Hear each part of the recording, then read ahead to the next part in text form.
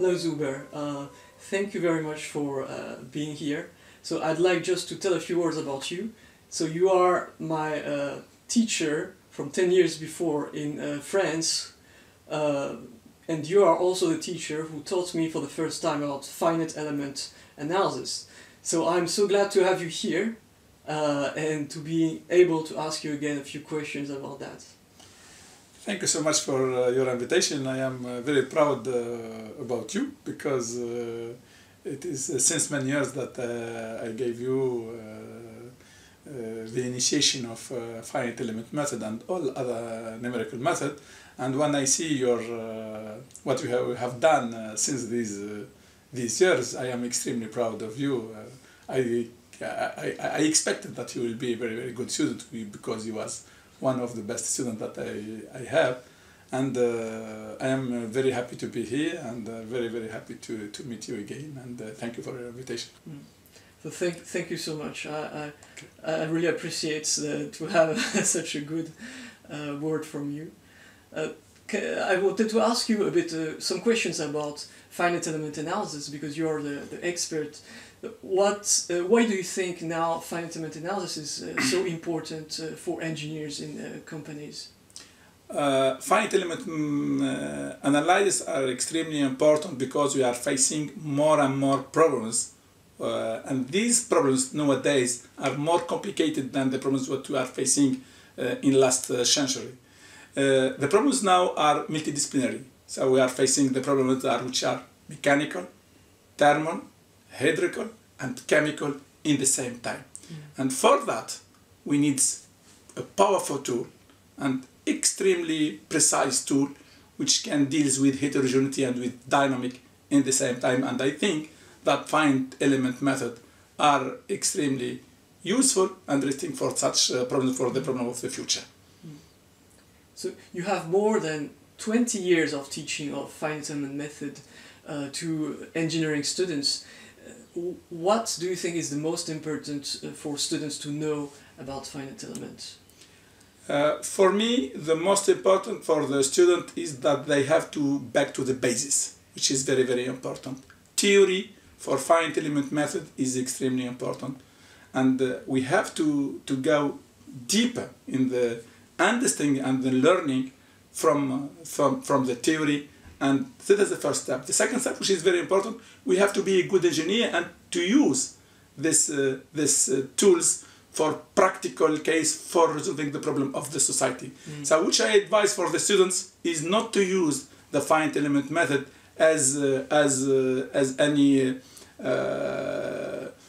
Excel or Word software, but to keep in mind that there is theory behind, that there is analysis behind, that there is a brain behind, and that there is responsibility behind for designing and for sizing the projects or the product that we have to use for with finite element method.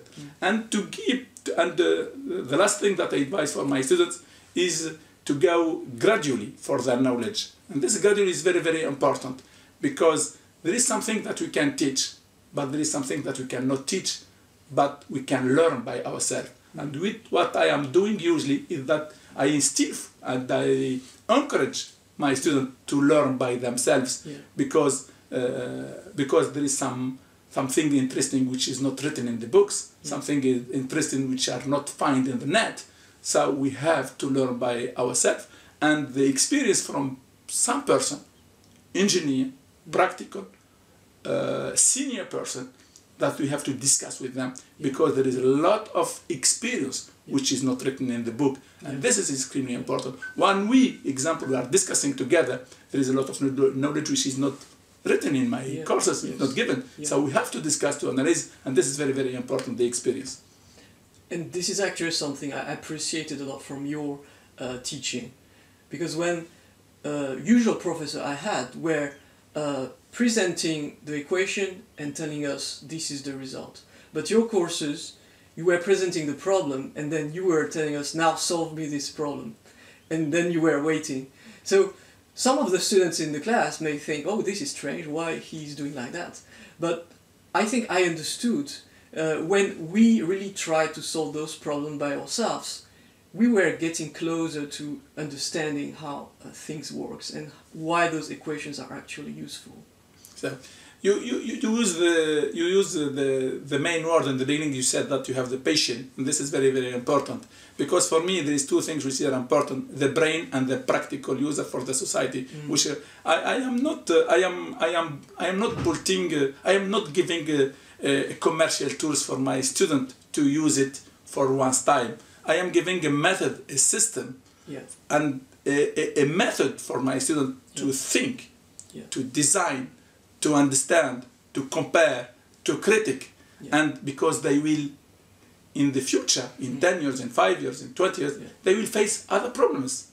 So, and these problems are not in their box. So they have the method how to resolve a new problems. This is my method of pedagogy that I use it in order to have the real skills with the soft skills, which call it also general skills, and in the same time to be practical for the society, and this is very, very important for me. And I say always the same on my blog, because I saw that a lot of engineers are, like you said, they think the software is some kind of word software, so you just push a few buttons and you get something, but I always tell them that you should look at finite element analysis as a system. Understand the different parts, how they link together, and how you can improve it to get the results you want, and so it matches the reality and what you see in a practical point of view. So not take it as something that does all the work for you and you don't have to think about it, but look at something that can be improved in itself. I agree totally with you, because this is very, very important to keep in mind. The common sense is very important. To have a culture of multidisciplinary disciplines. Some problems are not resolved in mechanical, but they are resolved in acoustics. This is very important. If you have this culture of a lot of disciplines, you can be more efficient in resolving your mechanical problems, because it has been done in acoustics, it has been done in chemical, and this is very, very important to use. And if you use usually the box as only a tool, as commercial point of view, there is no sense, and you have to give sense for what you are doing, and this is very important. I usually say to my student, if your program is not running, which is a fatal error, this is very important. We are very lucky, because it gave us the opportunity to think what is the problems and to resolve it, and this is very important. But if the problem is running and they gave the results, a lot of students are very happy to have the results, and they said, now it is the opposite. This is now more difficult, because we are not sure that the computer gave us the real results. So we have to be very, very, very, pay more attention if the computer gave us the results, because there is a responsibility, and analysis are very, very important in this case. So pay attention in this case, and when you have some problems, when the program is not working, this is good for you, because you will be sure that you will rethink the problem, and this is very interesting. I like very much those words you said, that when you have an error message, you should be so lucky to have this, because it gives you an indication about your problem, and if you have an indication about the problem, then you know how to solve it. Exactly. And this is all about engineering. Engineering have to understand the problem, make it very clear, so clear that actually you know exactly how to solve it. I am sure that if the problem is easy, that it is not interesting for me, and if the problem is very, very difficult, it gave me challenge to build my strategy, to think about the whole system, to learn about what is happening in the nature. Which is done in the nature is very important. I said to my student, you have to learn what is happening, in example, in fractals.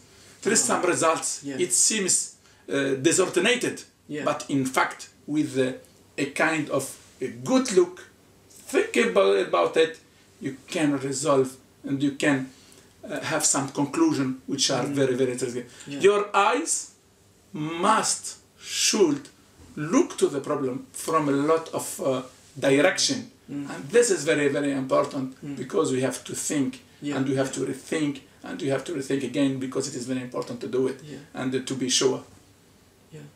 So it's like looking at the tree and looking at the forest. Exactly. When you look at the bigger picture, sometimes you see some kind of scheme or some kind of strategy or system that you didn't realize before. Sure, for sure. And last question about what kind of subject are you working on right now? So now I am working on two subjects which for me are important. Energy. This is very important. Energy, materials, buildings, nuclear waste storage. This is usually linked to the energy. This is a very real problem which I will face in the future more and more for energy, usually for society as a user in the buildings, or for the how to reuse wastes linked usually to the energy, and the environmental problem. How to build a strategy to reduce to